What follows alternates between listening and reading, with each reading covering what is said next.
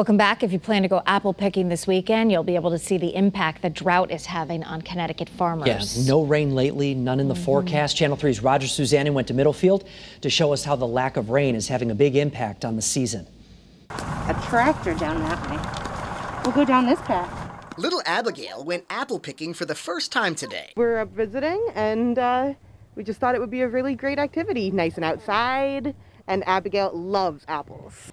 Abigail, along with her mom and aunt, spent the morning at Lyman Orchard. It's Abigail's first adventure with apples, but the Middlefield business has become a fall tradition in her family. I come here every year. I love picking apples here. He's loving it. He loves to run around, pick the apples, eat them.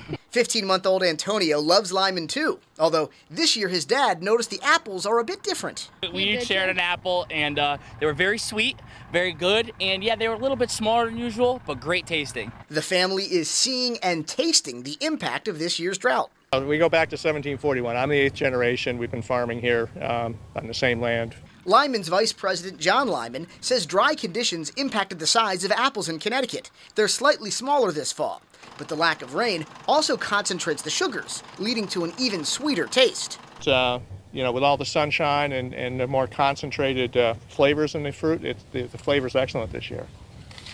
But even though customers may even prefer the taste of Connecticut apples this year, the drought has had a negative impact on Lyman's bottom line.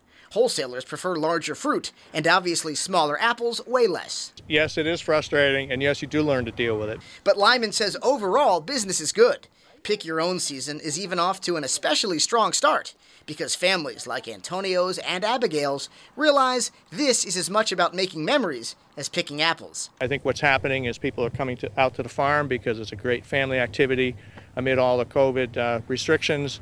It's considered to be more of a safe environment. In Middlefield, Roger Suzanne, Channel 3 Eyewitness News.